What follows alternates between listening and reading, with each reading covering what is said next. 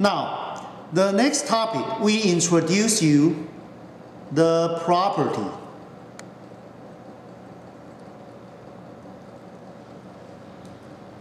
of expected value.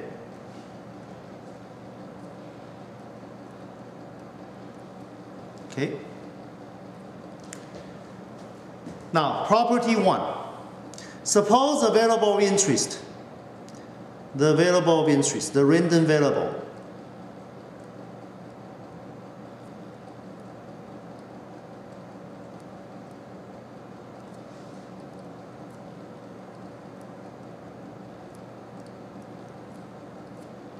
is W, okay?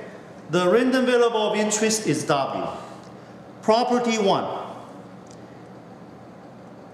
Expected value of C times W, okay, is C times expected value of W, okay? That's property 1.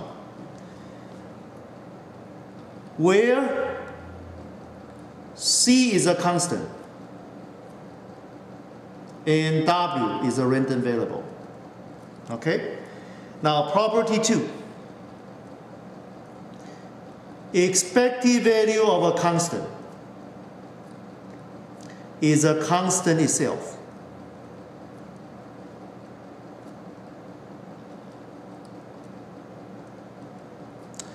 And why is that?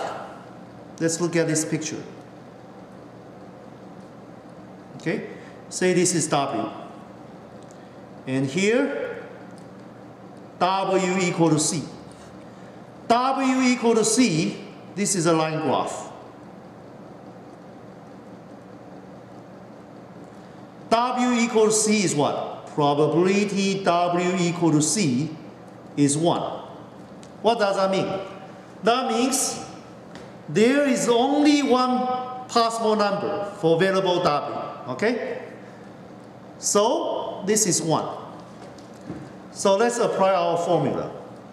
Expected value of W is expected value of C. And what is that? That is C times probability that W equal to C. But W equal to C, the chance is 100%. So C times 1 is what? Is C. Okay? So EC, expected value of a constant, is a constant itself. Okay? Now, next one. Property 3. Expected value of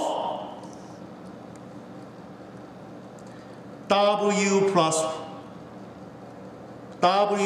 what? Say W plus T. Okay? Both W and T are random variables.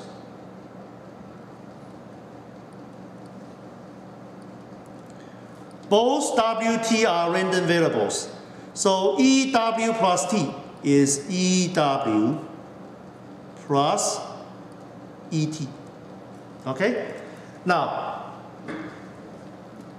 the equality can hold, okay, even if W and T are not independent. Okay? So this is true, very general, okay? Independent condition.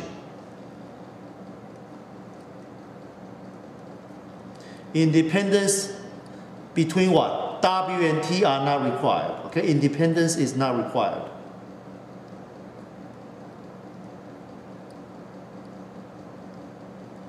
Okay?